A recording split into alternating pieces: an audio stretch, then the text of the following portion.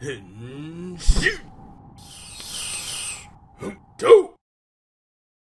guys, welcome to the second episode of Toku Turn-Back. I'm your host of Frozen Stratos, and I'm back to talk to you about episodes 6 through 10 of Gosei Sentai Dairanger. And man, this show is really ramping up. I'm liking it with every episode that I get through. So first off, let's just dive right into episode 6, and we got the conclusion of Pink's story. It was great that she was able to get the Zords. She was able to accomplish that because a lot of the power-ups and a lot of the things that happen have a lot more weight. You know what I mean? It's by virtue of the power-ups and the Zords being introduced so late, I guess. I mean, like, it must not have been late for the time because now, like I said last episode, Zords popping out left and right, you know? And now it's pretty cool to see this slow progression. And we didn't even get to see the Zord combine yet in this episode. She was given, like, Pink was given a lot of focus too. Normally we don't get I mean, then again, in Q-Ranger, we got Pink's focus episode pretty early on. But that was when she got her powers. Now, I don't know, she feels the Pink Ranger for this series. I'm sorry if I can't get their names just yet. I'm still kind of getting used to the show. I don't know, I feel like she's an actual character. And the villains are finally a little more threatening. And that'll be expounded on in episode 7, but episode 6 right now, Pink feels like the most powerful out of all of them. And that quest that she went on to get the power, I mean, like, suddenly she was in China and then suddenly the other guys were there too, but that's fine. It's just a location to get to. But again, I like how she really earned the Zords. It was great, and like, she was the one that was able to bring it to the team. Like, outside of Yellow, I feel like a lot of the characters bring something different to the team, and she brings a lot of strength. She's not the typical, like, cutesy pretty girl. I mean, it gets to that point somewhat in the next few episodes, but you know, we'll get there. Actually, you know what? Let's get into episode 7 because, you know, I liked 6, but I really want to talk about 7 and 8 because, I mean, if you've seen Star Wars, Empire Strikes Back, and Return of the Jedi, you've seen episode 7 and 8 of this show. Episode 7, it's just Red thinking about his daddy issues, and then suddenly, oh shoot, the villain that they introduced last episode, who has both you and Dai powers, turns out to be Red's father, and it's this elaborate 6,000 year backstory. And I'm surprised that it all kind of got concluded in this nice 2-episode sort of situation. But guys, come on, stop Star Warsing. You gotta stop Star Warsing. Like, episode 7, like, the villain, samurai, black samurai, and what is Darth Vader based off of? A black samurai, or black suited samurai, not an African American or you know what I mean. So it played out just like Empire, and then in terms of daddy issues, it was really cool to see the Master genuinely care about the well-being of Red and the rest of the team, because he went to go sacrifice himself in order for them to live. Now, again, I really love this character just because, like, not only does he, you know, teach a lot of really good lessons, he also, like, genuinely cares for them, and he's showing a character flaw in that, like, he doesn't want them to go fight. He'd rather sacrifice himself so that the Dairangers may live. But, logically, it would make more sense that... Oh, no, I guess not, since he would be sacrificing himself for the others, but... and he would be losing a lot of Dairangers if it went wrong for Red. But at the last second, his last-ditch effort was to tell Darth Vader that Luke was his son. Oh, frick. I flipped out, and it's... Because, like... The parallel is just so easy to draw. Black Samurai has a son that he didn't know of, and he almost killed him. But then he stopped because he was his son. And then the next episode, he's like, hey, join me and we'll rule the galaxy together as father. Or at least leave the Dairangers so, you don't die. Because he cares. I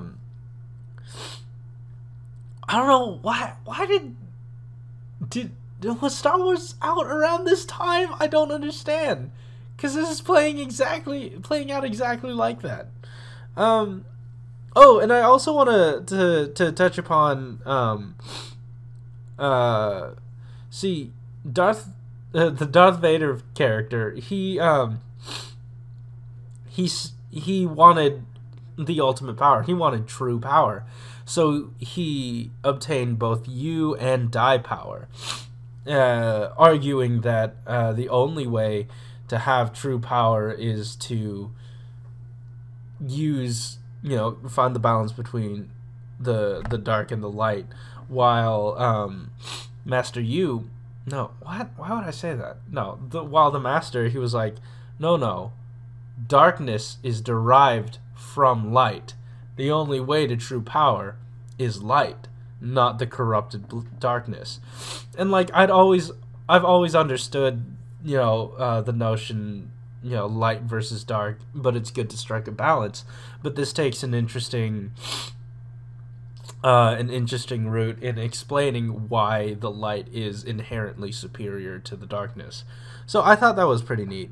The effects were cool in their fight, like they did like the bouncing around and hitting each other. The effects of the show are really hit or miss. But again, we'll get to that. Episode 8, I mean, that was just Return of the Jedi. Even down to the Darth Vader's master, the Sawblade character, using lightning on other characters, and Darth Vader killing him and sacrificing himself.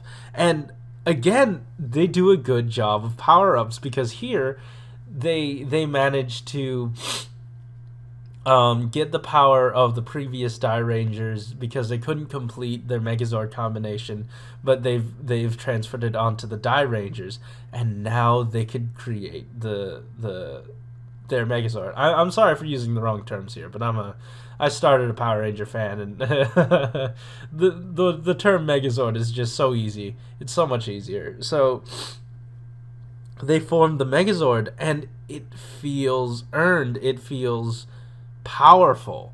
It's not squandered, and I like it. It was a slow progression of the powers, and it didn't feel like it was too slow. It felt just right. It gave a lot of time for it to breathe, like we feel the weight of and the show didn't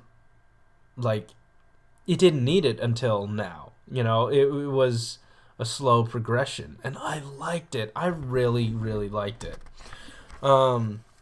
Anyway, and Red's backstory of losing his father. I'm glad we're finally getting backstory for Red. I just kind of wish it wasn't too generic. I still don't feel like he's the leader just yet. I feel like, episode 9 and 10 proved to me that Green is the more capable leader, because episode 9, we're at a shot of Green, and he's taking care of pets at a shelter, and it's really nice. I like Green; he's great. And then a peacock feather appears. Turns out it's the chi. It's their energy source, their de facto power source that they draw from. He gets contacted by what is it, like the reincarnated spirit of the peacock Buddha, and she's this beautiful peacock themed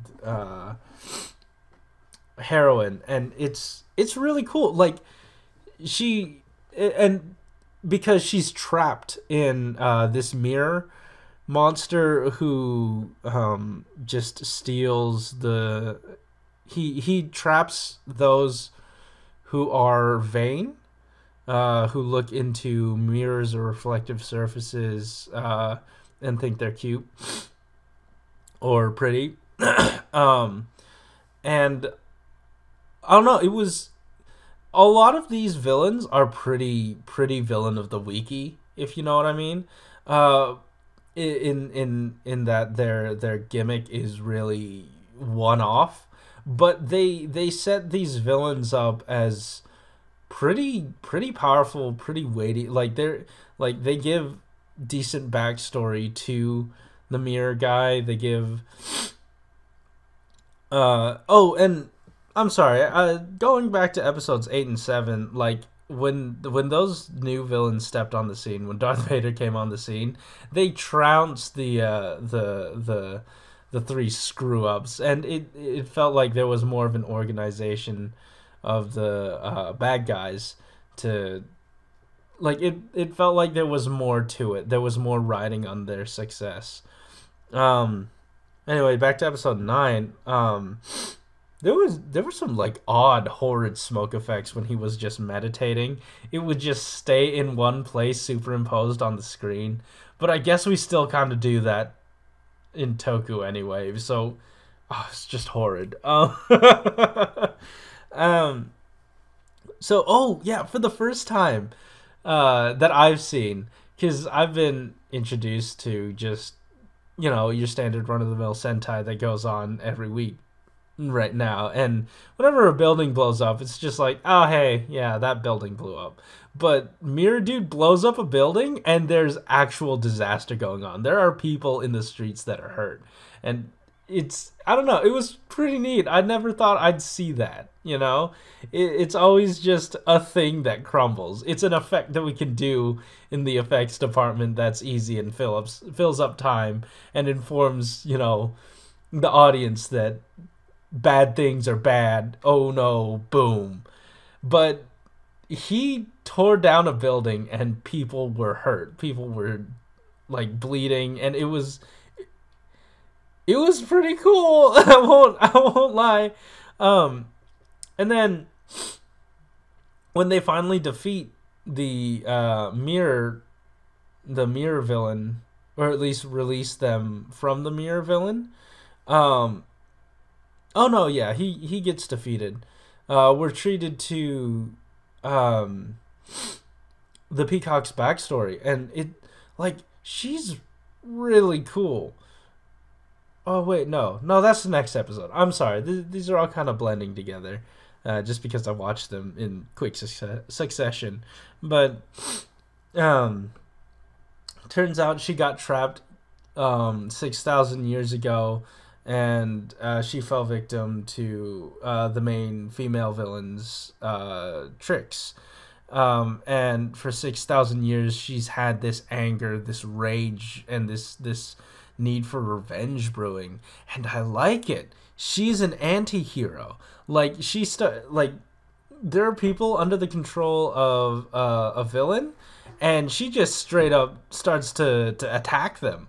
Because they're in a warrior shouldn't have as much sympathy, and they were saying, oh shoot, like her time away has really damaged her gentle heart, and having Green kind of step up and lead this episode, it was it was great to see how he wanted her back, like, because they had a moment together where she was peaceful and she was just with nature, but then she started trying to attack the female villain, and she just had no regard for any wildlife, any sort of other animals. It was like, I like her backstory. I like that we're getting strong female characters.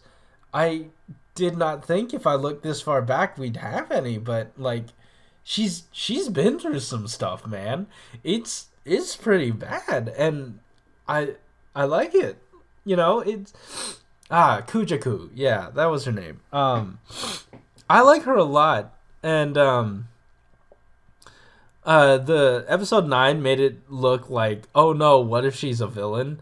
Which would have sucked because, you know, bad people are just bad. Like, there's no gray area, there's no in-betweens, but we got a real gray area here, and it's cool that we're trying to ease her back into the light. Obviously, they defeat the villain with Green leading the group. He's the one that says, hey guys, aura change now, and then they do it.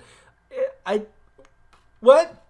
Isn't Red the leader? You know, there are just so many unique things about this show. They're not necessarily unique, it's just different. Like, I haven't gone back and seen any of this less structured Sentai, you know? It's always just been, okay, we gotta fill the quota of transforming and then also taking down a villain of the week with a sword. You know, it's just been so cut and dry recently. It's refreshing to have such a shakeup. And like, I don't know, maybe I should start watching more of these older ones. But this was really good. This was really good. I don't know if there's stuff I missed. I probably did. But overall, these last 5 episodes, like, game changing. And it's weird to say since this is so old. It built the game, really. Oh, no, 40 years ago the game was built. It's just that it's refreshing not to be bogged down by it's just not modern tokusatsu. It feels like this is what it should be, you know? And what modern tokusatsu right now is more just like a product churned out by a company. I mean, to be fair, we've had great stories. We've had Gaim, we've had Kyoryuger. So modern tokusatsu has its place, and I feel like the strength in this show is that, yeah, they fill the quota of villain of the week, but it doesn't feel like it. The same thing about Gaim. We had a villain each week that they had to destroy, but, like, you know, they filled the quota, but it didn't feel like we were filling quotas. It felt like it was necessary to the story, necessary to the plot. And it's refreshing to see that again. Not many shows do that. The only other one I can think of off the top of my head that did that was Kabuto.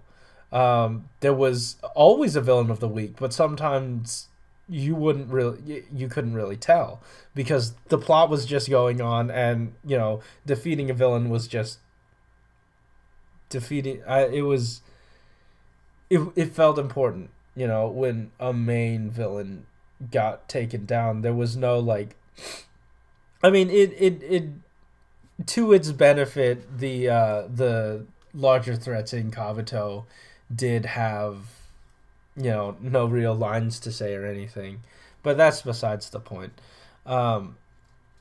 This show is great. This show is really good, and I'm excited to get to episodes 11 through 50. Like, I probably, if I was just watching this, I'd probably have just watched those already.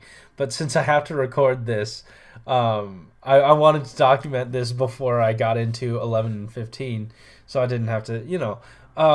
I really like the show. I like the show a lot. I'm glad I started this watch. Anyways, that's about it on this debrief. I don't really want to get into the characters too much because I feel like I I did.